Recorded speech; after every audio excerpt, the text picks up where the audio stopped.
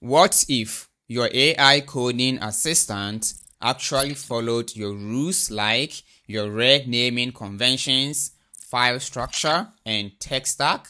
Instead of rewriting or correcting code every time, what if Cursor AI just knew how you name your components, how your API route should be structured, and even how you like your functions and hooks organized?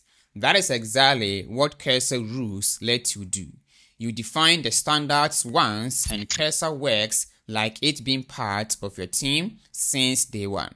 In this video, I will show you how to take full control of your dev experience by writing simple but powerful rules that train Cursor to code the way you work.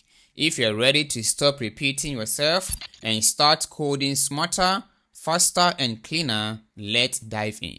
What we will cover in this video: one is what are Cursor rules, the three main types of Cursor rules, how to write your first project rule, common project level rules that you should be using, essential user rules every dev should set, the project overview rule, the one rule to rule them all, and that is a project overview rule. By the end of this video, you will have a fully AI aligned workflow where Cursor codes like you, not some generic AI. Let's begin to understand what are Cursor rules, alright? Cursor AI rules are like little instruction manuals for your AI assistant, but stored inside your project. They teach the AI how to behave consistently based on your specific project, your preferences, and your coding style.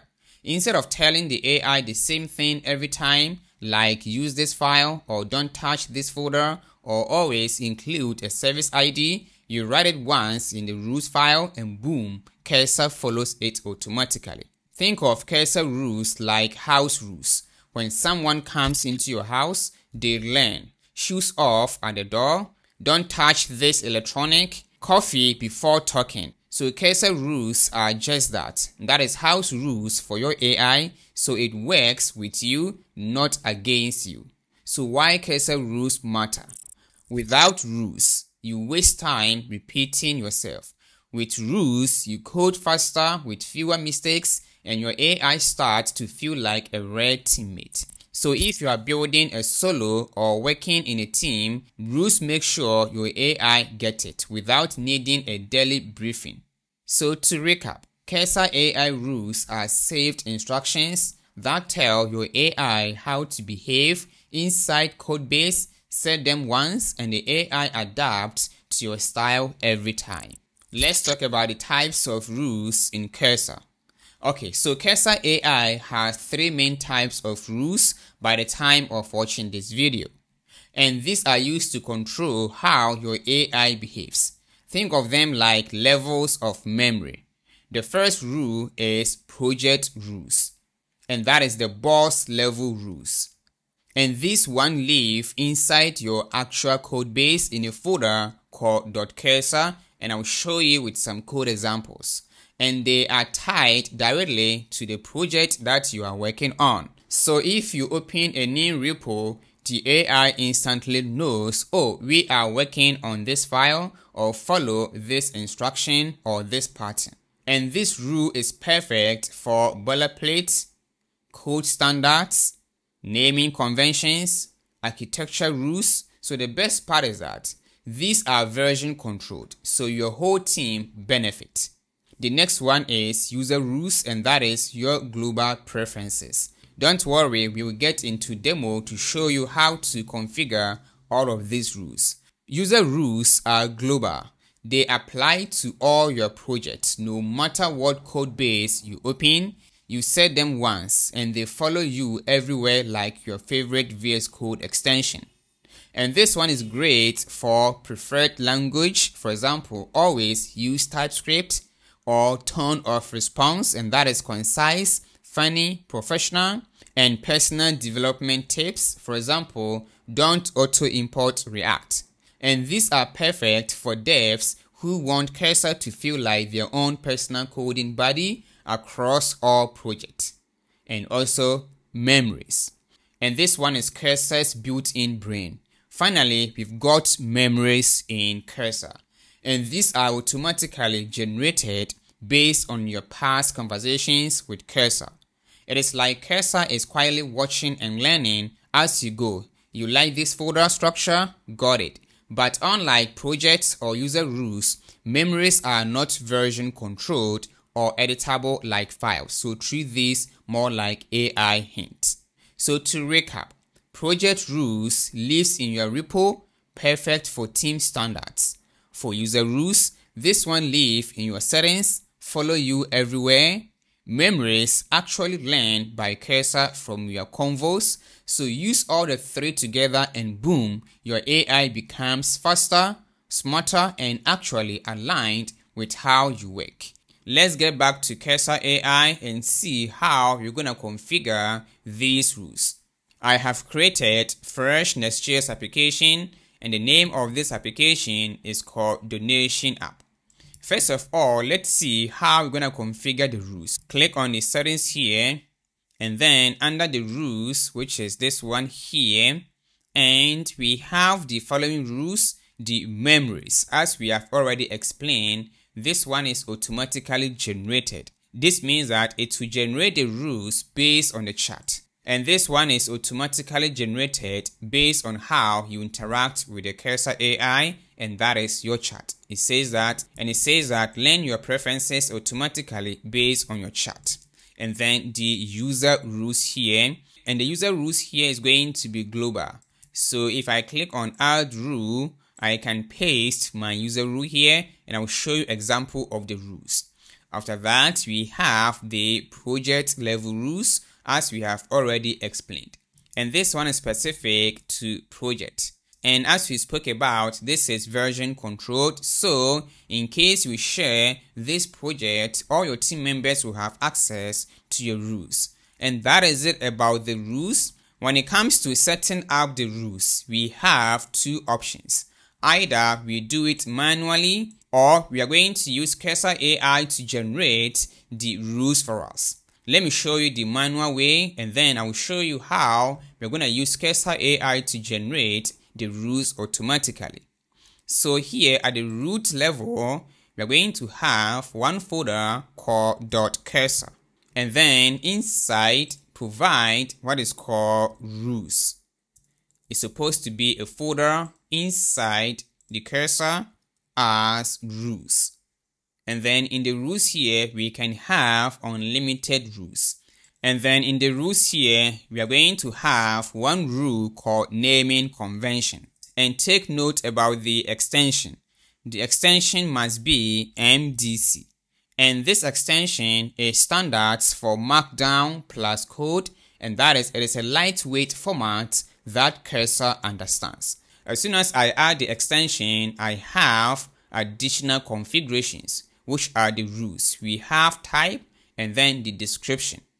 When I click on the rule types here, we have the following: always, auto attached, agent requested, and then the manual. If I select the always, it says that this rule is attached to every chat and then the command plus K request. And then if I choose the auto attached, in here it says that when you specify 5 patterns here, this rule will automatically be included in AI responses for files matching those patterns. Apart from that, we have the agent requested, and it says that the agent can see this description and decide to read the full rule if it wanted. And then the manual. For the manual, unless you mention it in your chat before it will be applied.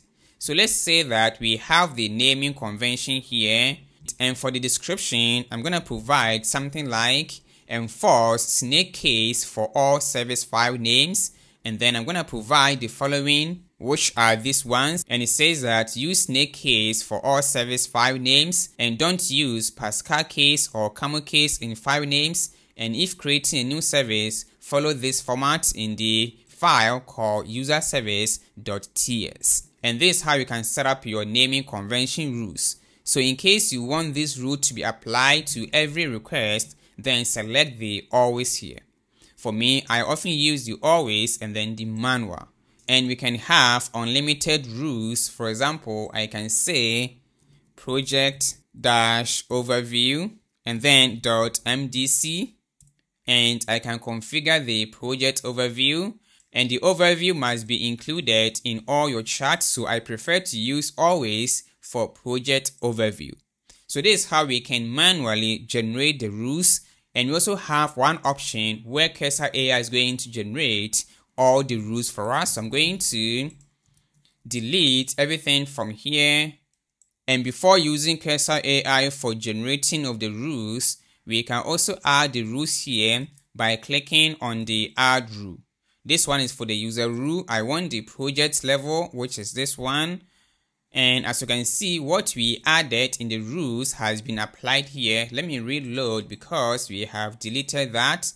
And then let's see the rules. We don't have any rules yet at the project level. So I'm going to add rule.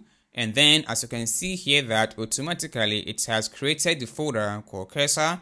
I'm going to call this one as naming as we did, and then hit enter, and we have the file name as mdc, and this is what we saw when we're doing it manually.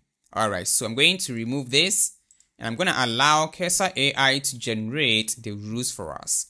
So I'm going to open the chart here, which is this one, and let me close this. And Cursor AI gives us a command, and that is / and then we have generate cursor rules.